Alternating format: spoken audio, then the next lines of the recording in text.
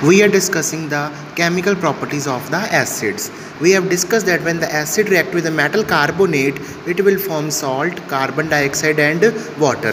When this carbon dioxide gas which is formed passes through a lime water, this is the formula of lime water.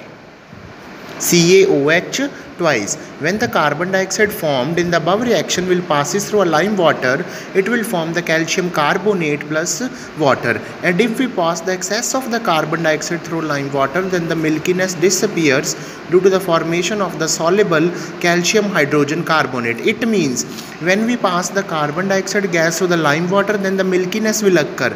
And if we pass the excess of the carbon dioxide through the lime water, then the calcium carbonate will formed, and then the calcium hydrogen carbonate will formed, which will destroy the milkiness. It means again the solution become colorless. Clear?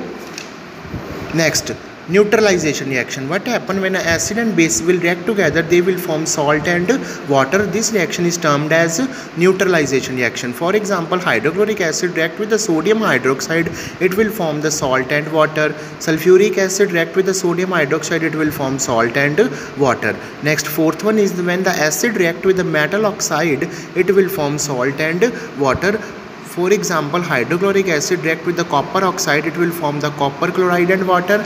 And when the hydrochloric acid will react with the calcium oxide, it will form the calcium chloride and water. So these are the four properties of the acids. Clear to you? Next are the uses of acids. First is hydrochloric acid. It is used in the dyestuffs, food and leather industry to remove the oxide film from the steel objects.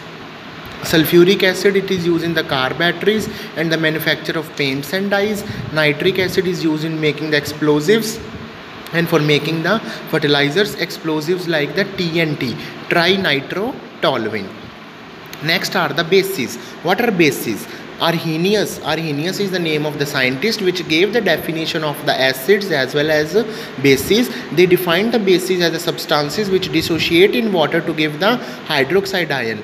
Arrhenius said that acid will give the H positive ion and the bases will give the OH negative ion when dissolved in water. Clear?